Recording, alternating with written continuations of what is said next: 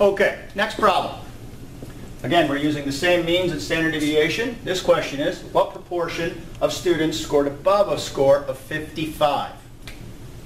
Step 1, draw the curve. Step 2, calculate the z. The z turns out to be 55 minus 71 over 14, or negative 1.14. Step 3, put this on the graph, about maybe here. Negative. Step 4 is shade. What proportion scored above a score of 55? All right, so we're doing this.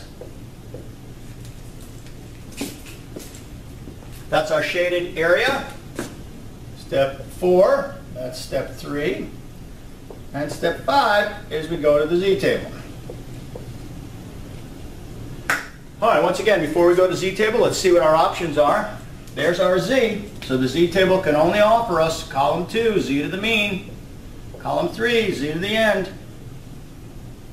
So we can't get the entire amount of proportion just from the z-table. We have to do some addition of this area right here. But the good news is we know that this area right here is half the graph. So that's 0.500.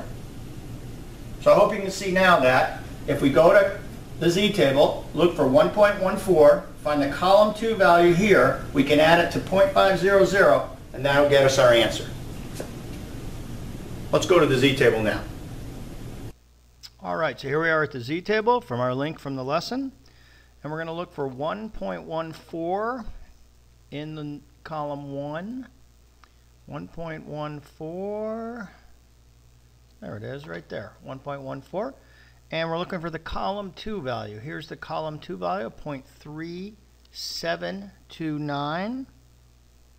And remember, we want to take this value when you add it to 0.5000.